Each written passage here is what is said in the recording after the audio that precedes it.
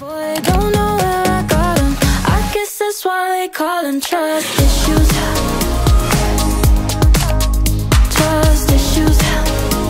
I guess that's why they call 'em trust issues. Don't know where I got 'em. I guess that's why they call 'em trust issues. Can't cry.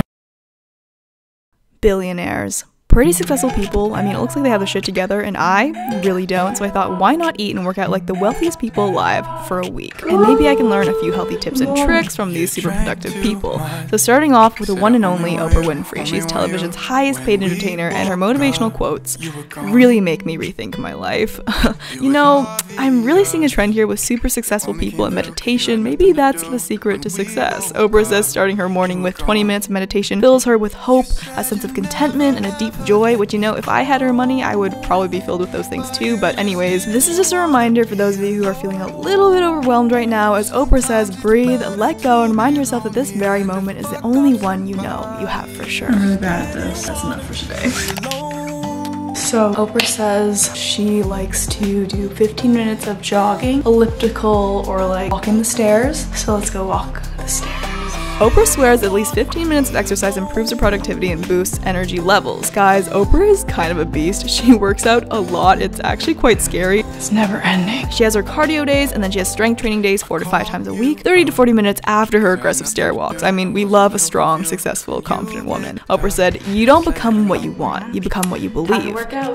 And I believe I'm strong and beautiful and capable and smart, and I think that's a really good way to start off the day, just by believing in you, because you can do it, and you will. And I also believe I am quite ravenous from all those stairs, so on to breakfast. Oprah says that she always eats meals full of complex carbs, fiber, and protein, so breakfast for Oprah looks like a tiny, tiny bowl of sad, sad oatmeal. Holy shit, I'm actually doing this. With no peanut butter, unfortunately.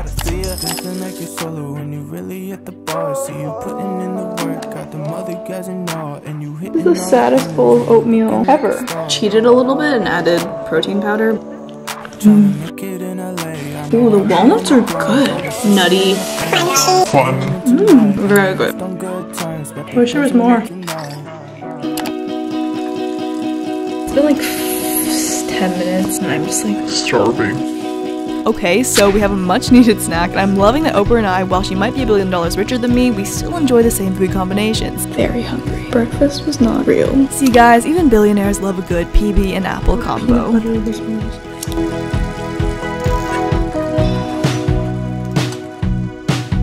I kind of burnt it.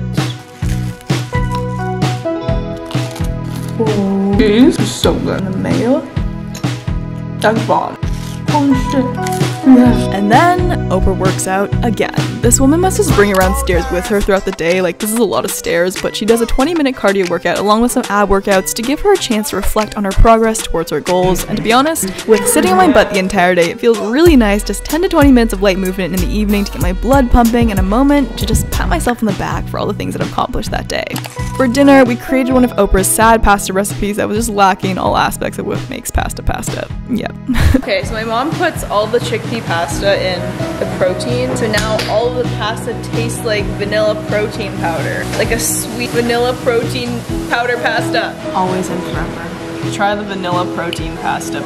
It's still pretty good. Oprah says, you can have it all, just not all at once. And while she's probably talking about life, she definitely meant chocolate as well. I didn't have the whole bar all at once, but to be honest, I did eat the entire bar today, which, you know, is totally fine. Oprah doesn't eat this. And I seriously felt some strong girl power radiating from Oprah and her routine. So my fellow women, remember, when you undervalue what you do, the world will undervalue who you are. So be unapologetically proud and loud in you, and I think Oprah would approve of that statement.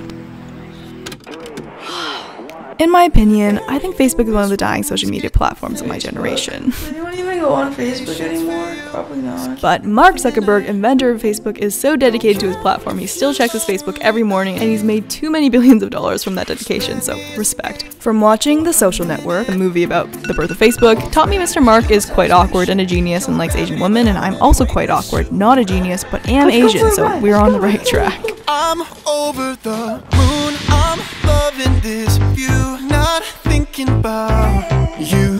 sun or the moon, no one can tell. It's a part of Mark's morning routine, and he goes for a run 3 times a week, and he says staying in shape is very important. Doing anything well requires energy, and you just have a lot more energy when you're fit. And I really resonate with his simple and honest view of exercise. It's not about the muscles or the calories burned, it comes down to the health and lifestyle benefits exercise gives us. When we find ways to implement a healthy amount of movement, no matter what it is, in this case for Mark it's running with his mop-like dog, it gives him energy and it makes him feel good and more productive, and that's something more of us should focus on. Working out for our bodies so our bodies can help us live our lives to the fullest.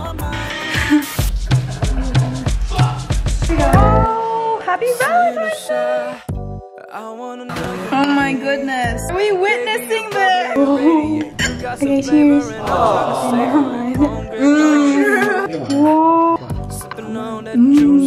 That's really good.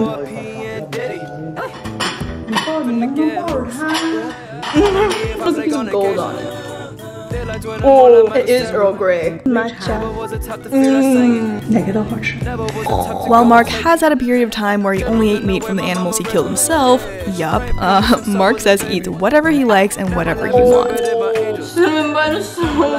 And as simple and normal and straightforward as that sounds, it's seriously not simple and normal anymore these days, which is sad to say and sad to see. You know, I sometimes wish he looked up to successful people outside the fitness industry when it comes to their relationship with diet and exercise, because they're usually a lot healthier than those in the fitness industry.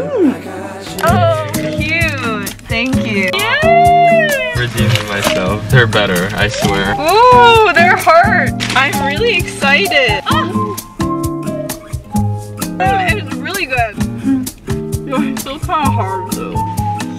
On a side note, my challenge to myself recently has been trying to do a headstand. This is my first day trying, and I'm just the least balanced person ever, but we aren't giving up.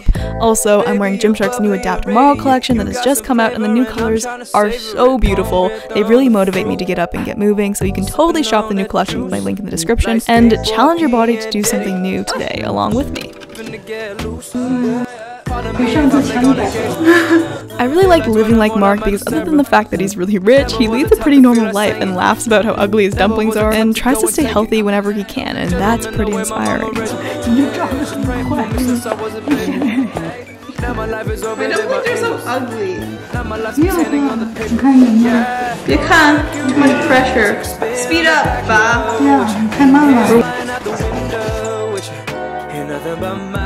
The dumplings are looking cute. 哎呀，你这包的这饺子多厉害！ Thank you. Everyone, no matter how much money or fame or how old we are, we all need to eat. We eat different things, we lead different lives, but there's a diet and lifestyle for everyone. These billionaires, they don't make fitness and food their entire lives, and that's probably because they have bigger and more expensive things to worry about, but by not being obsessed with diet and exercise, it gives them the time to do other things in life that brings them happiness, and in their case, a lot of freaking money. Today, we are living like the brilliant man who we can blame for our phone addictions. The inventor of Apple died by eating too many apples. That's not actually how he died, but he literally only did eat apples. You'd think he'd need a lot of fuel and food to power such a gifted brain, yet he just didn't eat. Steve Jobs followed an extreme fruitarian diet that basically consisted of just fasting for days and then eating the same foods over and over again. Sounds terrible. He also thought he didn't need to shower or wear deodorant, which is also just weird. Each day, Steve would get up, do all his morning stuff, then look in the mirror and ask, if today was the last day of my life, would I be happy with what I'm about to do today? If the answer was no too many days in a row, he knew something needed to change. Would I brush my teeth? Would I get dressed?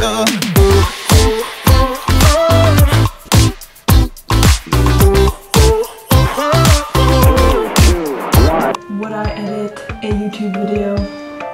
Would I only eat apples and carrots for every meal of the day? While I'm not inspired by Steve Jobs' diet, I am inspired by his mindset. Breakfast time. He lived his life true to what he believed and what he truly wanted to do. By asking yourself if you're happy with who you are and living each day fully is a great way to live. And it's a great way to have control over your own happiness. That's a huge bowl of fruit. Oh, I'm so full. 两个香蕉，两个香蕉。两个香蕉。 My stomach is gonna explode. I'm hungry. It's been about 20 minutes. I'm starving. Carrots are my worst enemy. I think they're the worst vegetable out of all the vegetables. Why are you eating it? Cause Steve eats them. Ate them. I kind of always wanted to date Edward Cullen. Pressing. 吃块蛋糕可以吗？ Dangal is not fruit. 吃了你看看啊。If you hate what you do every day, then you know you have to change something, or your mindset about your life, and that should be your priority because it's literally your freaking life. Oh, the worst acting I've ever seen. Oops. Why am I like enjoying this? Instead of looking in the mirror and deciding to hate your body in the morning, I look in the mirror and I say, today I'm going to work towards a better future. I'm going to listen to my body. I'm going to thank my body for all of its dips and curves and functions. Live your life in the way that will bring you the most joy. Don't take your life or your happiness lightly. If today was your last day, what will you do? Who would you call? Who wouldn't you call? And what would you tell yourself? The answers to those questions might indicate what you should do next. Taylor's long hair is so attractive. Anyways, yeah, my neck is literally just not okay. I'm sorry for all the neck twitches you're going to have to witness in this video. Such a big fart. My favorite store in the world has become Amazon, so big thanks to Jeff Bezos, CEO of Amazon, the second richest man in the world, who does not set an alarm in the morning, which scared me because I thought I just wouldn't wake up the next day because I'm never not setting 40 alarms, but I woke up at like 7 a.m. and it actually felt really good to wake up naturally. Getting 8 hours of sleep every night is important to Jeff because it helps him to be as effective as possible at making decisions. I should seriously be taking notes right now because sleep is lacking in my life and I suck at making decisions. Okay, okay. The 56-year-old Mr. Jeff also has these huge, massive, muscular biceps, and like my parents are 56 and their biceps are not quite as large as Jeff's, so I'm assuming he's a gym fanatic and enjoys killing his arms, which is probably my least favorite and weakest body part to kill, but you know, it's Jeff's day today, so we had to do it. Jeff says he likes to spend his mornings relaxing, having breakfast with his kids, so he really cherishes this time. So no matter how successful you are, family still comes first, and no matter how hectic life is and how stressed you are with work and managing your billions of dollars, it's still important to take time for yourself and do the things that make you feel like you. Happy Banana Pancake Day! Just admire this. Also, he seems to think he makes good pancakes, but I'd like to challenge Jeff to a pancake competition because I believe I would win. We're making the octopuses. This is kind of gross looking. This is terrible. Oh my, there's just a head. Okay, this is literally horrible. I'm so sorry. What's happening here is I was trying out a technique that I saw for making poached eggs, and it failed me quite miserably. That is weird. It's terrible. Fuck, I forgot to film it. Shit. Oh, yeah. This is good. Wow. It's not too hard.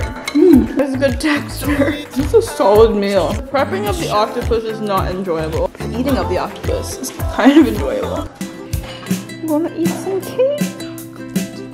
I can't believe someone makes like a million crepes and like makes a beautiful cake out of it. And Jeff loves food trucks, and I mean, who doesn't love the greasy, delicious smell of a food truck, you know? And I'm pretty sure quesadillas are food truck food, and I'm pretty sure I just made the best quesadillas in the entire world. I've never been more excited about anything in my entire life. Like, I'm not trying to brag, but at the same time, I kind of am. I mean, look at this. I know you want to eat it. It's okay. It's okay. Jealous? Do we see this? How'd you see? Oh. Holy shit. Oh my god. Not which one. I'm so happy. Gaga is not happy. Start from your lower back. Like put where your lower back is. Okay. No, the other side. Your butt has to be on the floor. No, the butt's on the floor. Wait. Yeah. I can't go on the floor. Your next open up your knee cracks. Yeah, every crack. Okay, that's good. Okay, you're good. Better? No? Just another cookie cutter. I like Kendall in one video, so I kind of had to eat like Kylie for this one. The youngest self-made billionaire ever. Now, that deserves a round of applause. I mean, she already was insanely rich, but Kylie is iconic. She's Kylie Jenner, and people obviously have mixed opinions about her success and whatever, but I think she's a beast. She's just made the most of the cards she got dealt, which, you know, were some very wealthy cards, but she's built an empire of lip and beauty products. She's an amazing mom from what I can see, and she takes care of her body and listens to her cravings and tries to be healthy mentally and physically, and with the huge following she has, I'm really happy to see the realistic message she sends about food and exercise. Anyways, Kylie's workout consists of a warm-up, some cardio, strength training. It's pretty basic, but a solid workout. I know still I came with the drip. These fuck haters is barnacles. Self-proclaimed leader of the new school. Maybe it's a sign that my sign is. Where's my celery? So obviously we're starting the day off with some celery juice. I would have been surprised, honestly, if we weren't. I've been thinking all about my enemies. Titanic. Holy shit, it is working. Perusing journals and picking. Cheers! Oh! It's like nutrition. It's not as bad as... It's actually pretty good. Why? So Kylie said she drinks like 3 jugs of bone broth. Is that like normal? I don't know. Ooh, shit. Yeah. This is pretty good. This has like no flavor. Never be the man, hang around with people who will never understand, cause y'all don't know a thing. Banana pancakes, celery pancakes. To make up for the lost points from the unfortunate drinks I just went through, Kylie said she loves to have banana pancakes for breakfast, and like if you want to win me over, just tell me you love banana pancakes and I'd love to be friends. Just like a weird combo with this.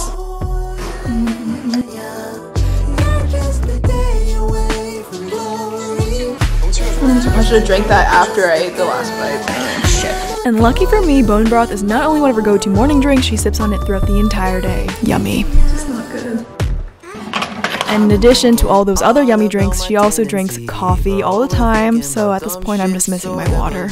On to lunch, Kylie says she refuses to eat the same thing every day, but one of her favorites is the giant health nut salad, and let me just say, shredded cheese and the dressing put together, very life-changing. The salad looks really good. Ooh, the dressing is really good. Yes. Boom. Yeah. Isn't it good? This is really good. Really good. Sushi night. How do I do it? Like this? She is a sushi addict, and I mean, aren't we all? But yeah, today I found out I'm not the most talented sushi maker or roller, but I really did try. Maybe I put too much filling. Okay, this one will just be a jumbo one. They kind of look ugly, but they will be delicious. Mmm. Mmm. Mmm. How is it? Mm-hmm.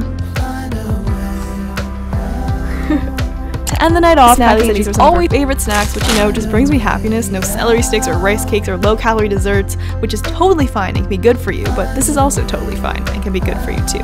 Remember that.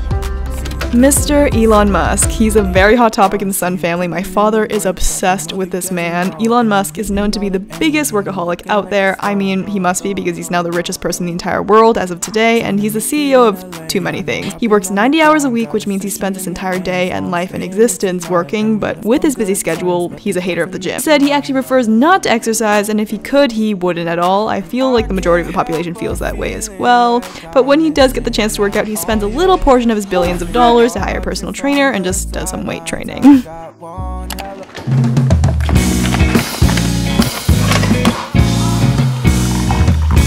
Elon Musk's diet almost resembles a broke college student living at home. He typically just skips breakfast and grabs a Mars bar to go. Today we're eating like Elon Musk. He drinks 3 cups of coffee and 3 Diet Cokes.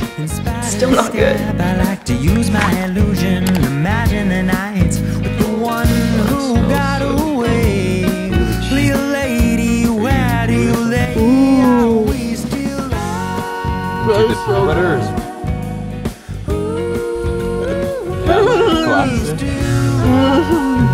Whoa! Whoa! Excitement.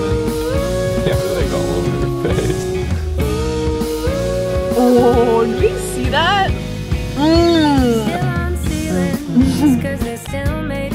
Eat the cookie. We'll share. I don't want to touch this.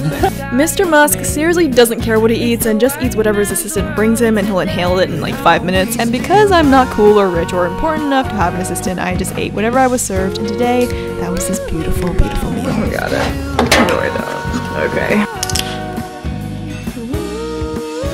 I don't know how people like handle the fizz. Whoa. This is so good. No. How do you swallow it without making that face? I like the yellow mug. I used to buy me 3 large black coffees from Tim Hortons every time I had like a school project in elementary school. They said memorizing every single The amount of caffeine I've ingested today is concerning, but I mean, he does work more than he lives, so it's understandable, and this is apparently after him trying to cut down on caffeine. Elon has Mars bar, so I'm gonna have a Built bar, because they're basically the same thing. You should pick the peanut butter one, because Mars bars have peanuts in it. Wait, do they? Oh, they do. No, they don't. They have caramel. Okay. Smells so ridiculous. That's better than a Mars bar. Oh, good. Mr. Muskie eats French cuisine. I don't know how to make French cuisine, so we're gonna make French fries. French fries into the air fryer.